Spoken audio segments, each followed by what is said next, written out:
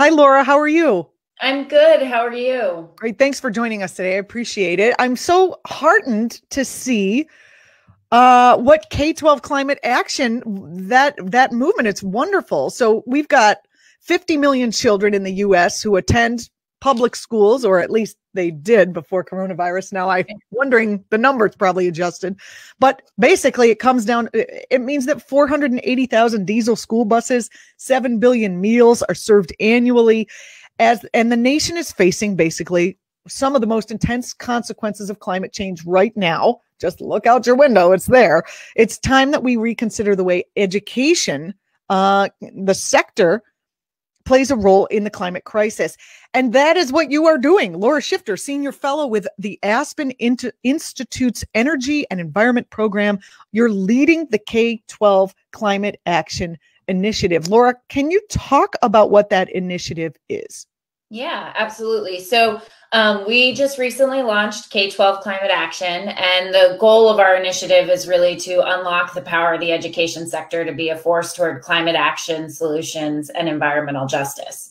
And what we're doing is we're bringing together people who are deeply immersed in the education sector and immersed in the environment sector, but maybe haven't worked at the intersection of these issues.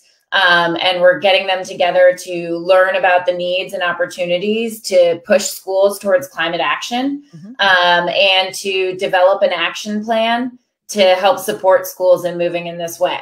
I'm assuming that this plan was in the works before the coronavirus happened. Is there something specifically special about this moment in time that you might be able to use to leverage the work that you're trying to do?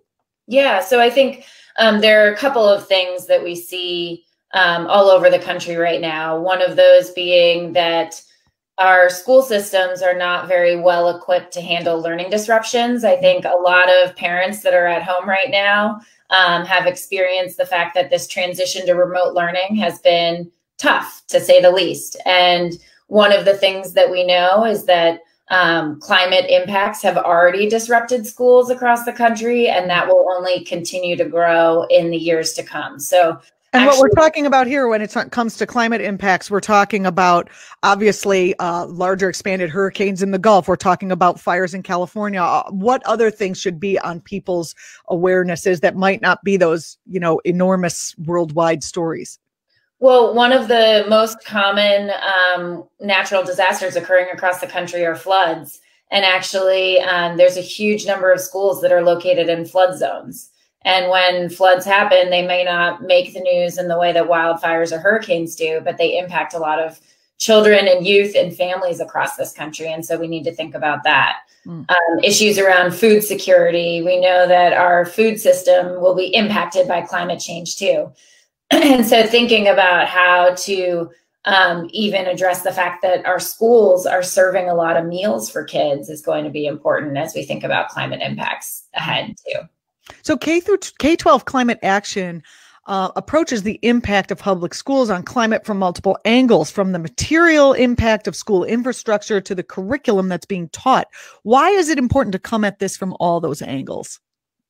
Well, when you do this work best, it's important to do it holistically. And ultimately, if you're addressing sustainability within the school system, if you're putting solar panels on the roofs, if you're transitioning to electric vehicles, that can be a learning opportunity for kids in the classroom.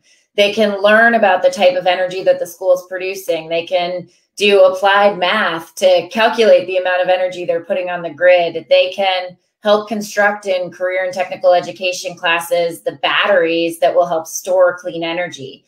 So if you don't look at it holistically, you're missing an opportunity to really help support children and youth in advancing a more sustainable society in the future.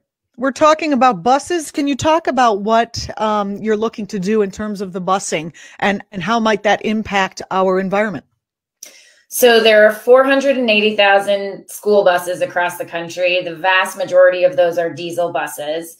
And one of the things that we need to do is we need to transition that fleet to using clean energy to run, and electric vehicles are going to be a great opportunity for our school bus system. And so one of the things that we're doing is we're actually learning about where districts have transitioned to electric school buses and trying to figure out how we can support more districts in doing this work to not just reduce the environmental footprint of the school system, but also lead to cleaner air for kids to breathe. I remember riding on the school bus and not wanting to ride in one particular area because it smelled of the diesel. I don't know, maybe I had a bad bus, but you know, you're picking up kids on the street, letting them off into a cloud of diesel. It's got to be a health issue as well as an environmental issue. Yeah, absolutely.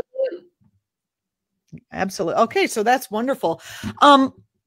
What does the education sector offer the climate movement, you know, traditional methods of change like lobbying and grassroots activism doesn't?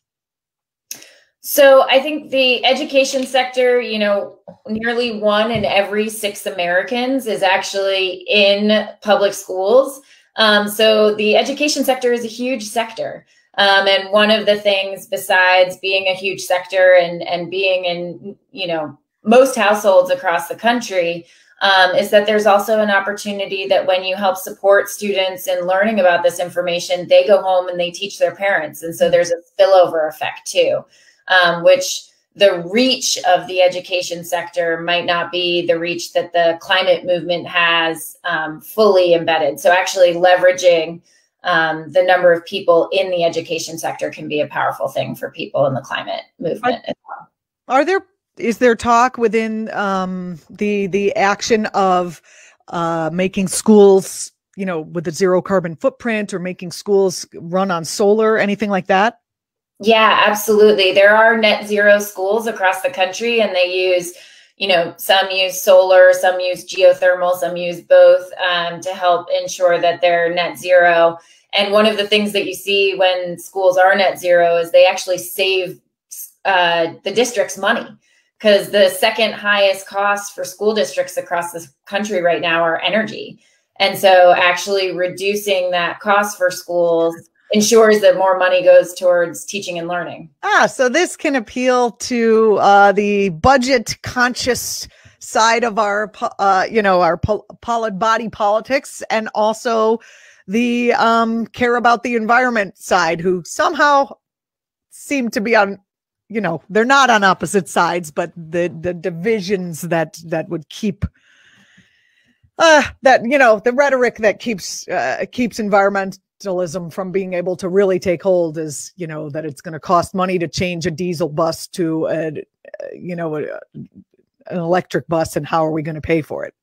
Yeah, and it's all, I mean, this will all have cost savings. So running electric buses, they do have a higher upfront cost, but they actually then save districts money throughout the year. And actually another thing that we've seen too is they can be used for communities to help build resilience for communities. So if you have a net zero school building and there needs to be a power outage because of a storm or something like that, community members can actually go to that school building to charge their iPhone and plug in their phone. Yeah. I remember when the power would go out and we had no phones. I just, you know, I guess I'm old.